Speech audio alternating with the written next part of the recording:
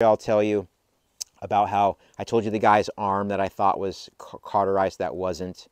Um, the other story that I have that really makes you want to recheck things and do the full blood sweep to look at stuff.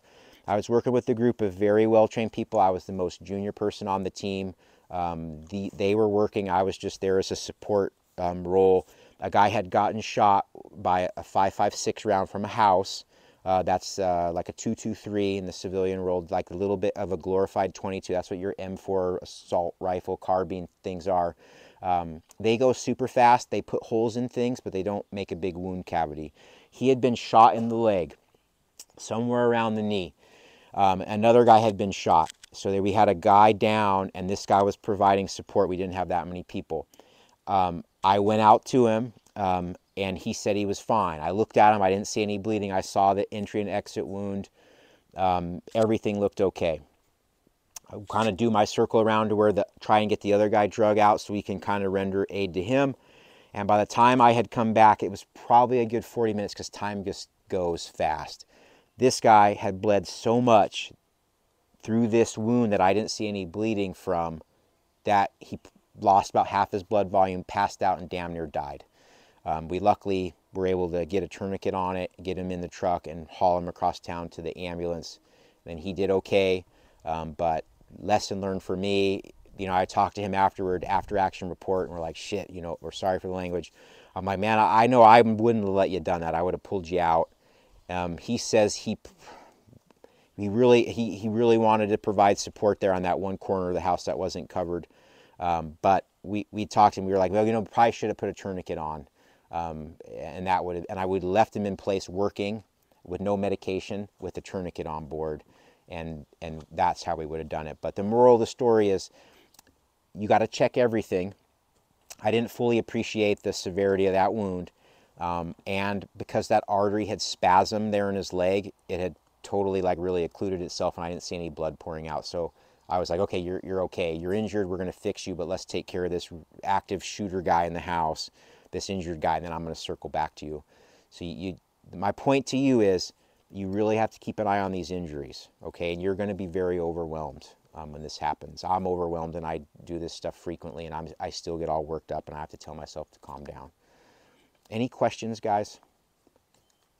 Do you do rescue breaths when you do CPR?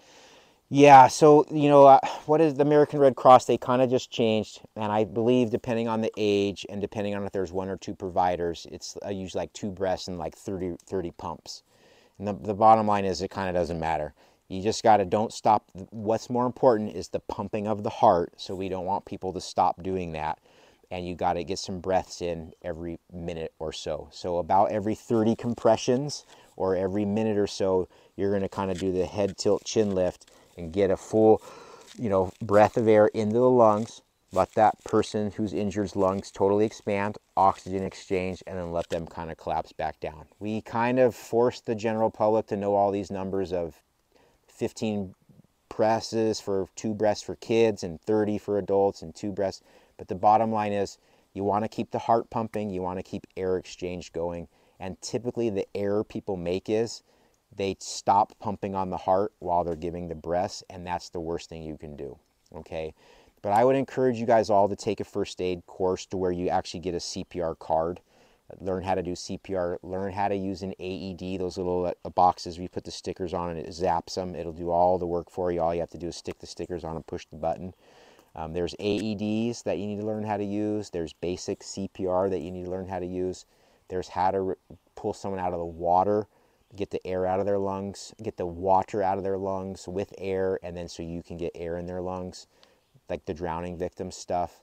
And that's really it for basic first aid. There's the tourniquet stuff, and honestly what you just heard was probably more than you'll get in an American Red Cross first aid course, but they do didactics every few minutes, which we haven't done quite yet, but hopefully we'll take a break, see what time we have. We'll work on moving people.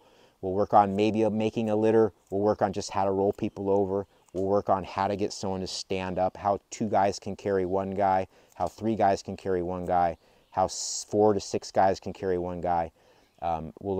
Maybe we'll learn drags on boards or blankets or jackets, And then we'll learn like litters where you turn a sweatshirt with some sticks into some sort of support structure where you get to pick someone up and kind of carry them. Those are all important things. But right now, kind of wake up, take a break,